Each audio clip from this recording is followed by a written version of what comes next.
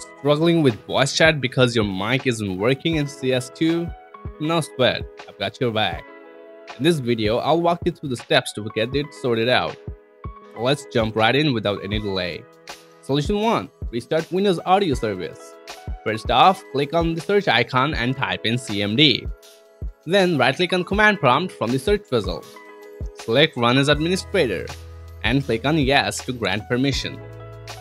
Now, in the command prompt window, type in net stop audio SRV and hit enter. After that, type in net start audio SRV and press enter. Now see if that did the trick. Solution 2. Check in-game settings. Start by firing up CS2 on your computer. Then click the gear icon to bring up the settings. Next, switch to Audio tab. Click Next, Voice Input Audio Device and select the correct microphone. After that, try adjusting the microphone trigger threshold until you find the setting that suits you. Now, see if the microphone works for you or not. Solution 3. Turn on microphone access for apps. Open up Settings. Then click on Privacy and Security from the left side menu. Next, scroll down and click on Microphone. Now toggle on microphone access. Also, ensure Let Apps Access Your Microphone is turned on. Now, check if the issue is resolved. Solution 4. Update your microphone driver. You can update it either from Windows Update or Device Manager.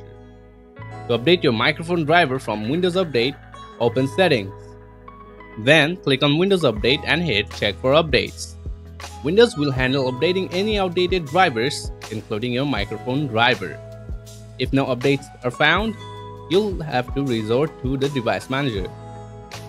Type Device Manager in the search box and click on it.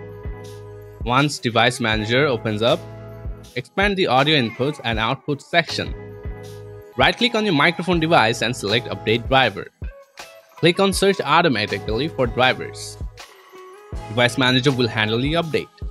After this, reboot your computer and check if your mic is working. Solution 5.